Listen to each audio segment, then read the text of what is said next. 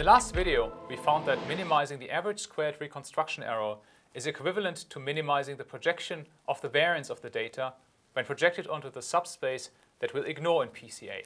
In this video, we will exploit this insight and determine an orthonormal basis of the m-dimensional principal subspace.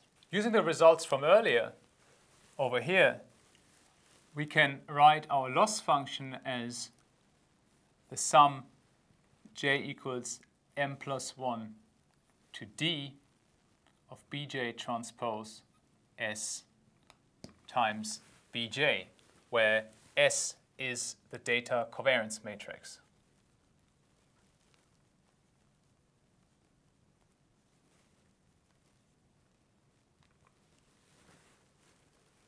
Minimizing this objective requires us to find the orthonormal basis that spans the subspace that we will ignore.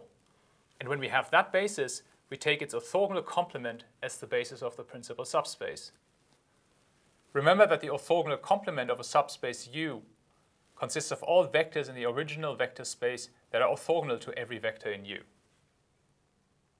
Let us start with an example to determine the B vectors. And let's start in 2 dimensions, where we wish to find a one-dimensional subspace such that the variance of the data when projected onto that subspace is minimized. So we're looking at 2 basis vectors, B1 and B2 in R2. So B1 and B2. And B1 will be spanning the principal subspace and B2 its orthogonal complement. That means the subspace that we will ignore. We also have the constraint that B1 and B2 are orthonormal, which means that Bi transpose times Bj is delta Ij, meaning that this dot product is 1 if I equals j and 0 otherwise. In our example with our 2 vectors, our loss function is j is B2 transpose times S times B2, with the constraint that B2 transpose times B2 is 1. To solve this optimization problem, we write down the Lagrangian, and the Lagrangian is B2 transpose S B2 plus lambda times 1 minus B2 transpose times B2, where lambda is the Lagrange multiplier. So now we compute the gradients of the Lagrangian with respect to B2 and with respect to lambda and set them to 0. So dl d lambda is 1 minus B2 transpose times B2.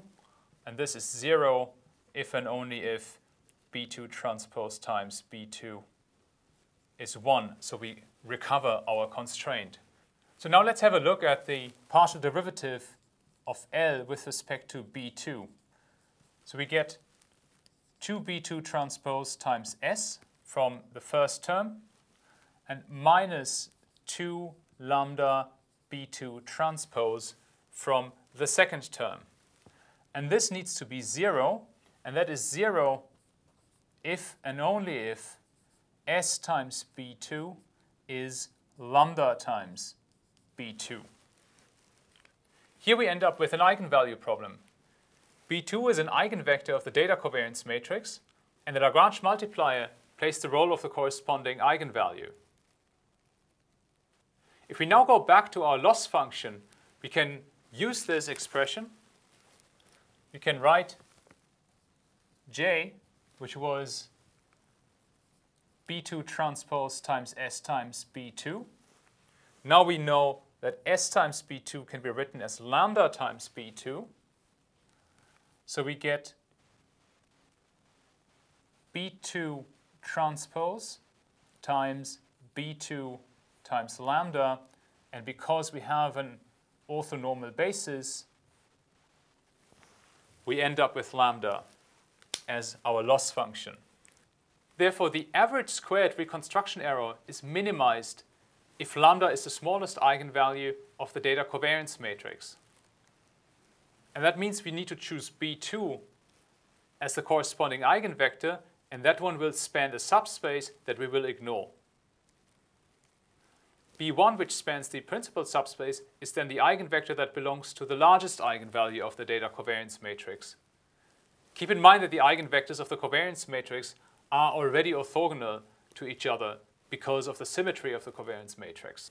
So if we look at a two-dimensional example, if this is our data, then the best projection that we can get that retains most information is the one that projects onto the subspace that is spanned by the eigenvector of the data covariance matrix which belongs to the largest eigenvalue. And that is indicated by this long arrow over here. Now let's go to the general case. If we want to find the m-dimensional principal subspace of a d-dimensional data set, and we solve for the basis vectors bj, where j equals m plus 1 to d, we optimize these ones, we end up with the same kind of eigenvalue problems that we had earlier with a simple example. We end up with s times bj equals lambda j times bj for j equals m plus 1 to d. And the loss function is given by the sum of the corresponding eigenvalues. So we can write j is the sum from m plus 1 to d of all lambda j. Also in the general case, the average reconstruction error is minimized if we choose the basis vectors that span the ignored subspace to be the eigenvectors of the data covariance matrix that belong to the smallest eigenvalues. This equivalently means that the principal subspace is spanned by the eigenvectors belonging to the m largest eigenvalues of the data covariance matrix. This nicely aligns with properties of the covariance matrix.